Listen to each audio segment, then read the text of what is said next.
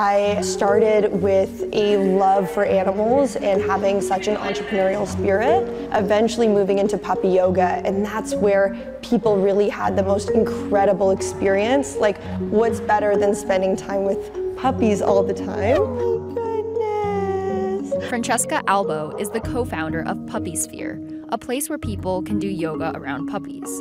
They give you a burst of joy and love, and they actually boost both serotonin and dopamine, which is just so good for your system. When you're in a yoga class and in movement, the puppies will interact with you. And so not only is it beneficial for the people, it's great for the puppies too. They socialize, they get more confident, and you know, it's called Downward Dog for a reason. Each week, PuppySphere brings a different breed of puppies from local breeders. Not everyone gets that incredible opportunity of spending time with animals.